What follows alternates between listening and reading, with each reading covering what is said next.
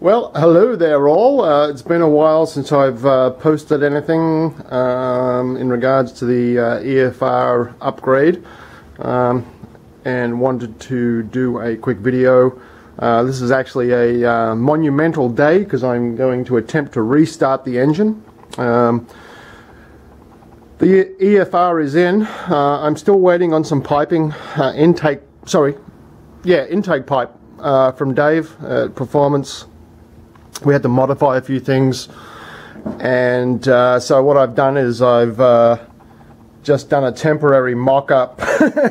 As you can see, the piping don't look too cool right now, but what I've done is I've just banjoed on a intake here, and I've got the charge pipe going down to the intercooler. There's no clamps or anything on it because I'm just going to run it at idle if it starts at all. Hopefully it does. The engine breathing system is not in place. I'm going to be using a new system from Performance Auto Works that Dave's been working on for the last year or so, and he will be supplying that to me for installation. Very nice. So as I said, turbo is in, piping is in place. I ran the engine for about 40 seconds, just priming oil and coolant lines to the turbocharger. All the new spark plugs are in, coil packs are on, vacuum lines replaced, engine has been filled full of coolant. Thank you DDM for that wonderful video on how to do that. Without that I would have been a little lost, but not even too sure if the engine's fully filled, but I guess we'll find out as the engine runs up to temperature. Probably won't be able to find that out until I actually drive it, I'm guessing, but we'll see what happens. So power steering relocation is in. We're pretty much all ready to go here.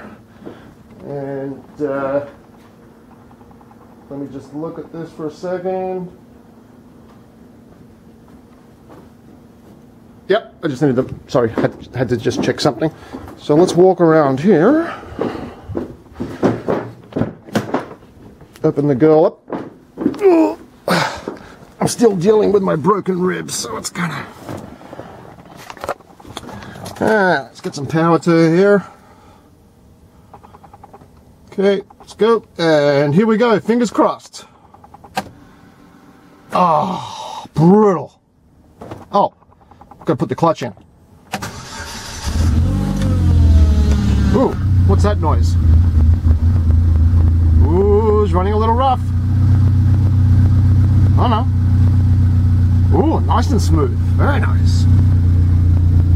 Oh, that's good news. So I'm running, I've taken the trifecta tune out and I'm running the OEM tune. It's back in it. Dave asked me to do that. Getting in preparation for the new tune that he will be doing using HP tuners. So air fuel ratio looks good. I have no codes.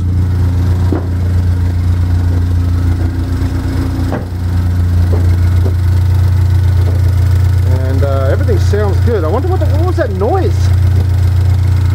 That sounded weird. It's like something was spooling up.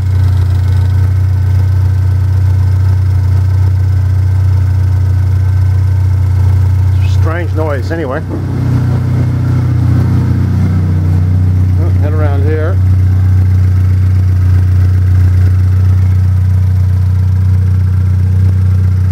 Yeah. Everything sounds good. Everything looks good. I don't see any oil leaks. There's no coolant blowing out anywhere. Everything looks nice and dry. Whew. Looks good.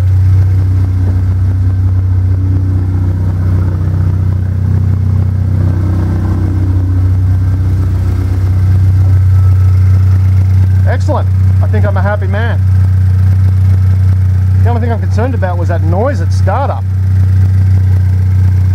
If anyone heard that, and you might have an idea of what it was, let me know.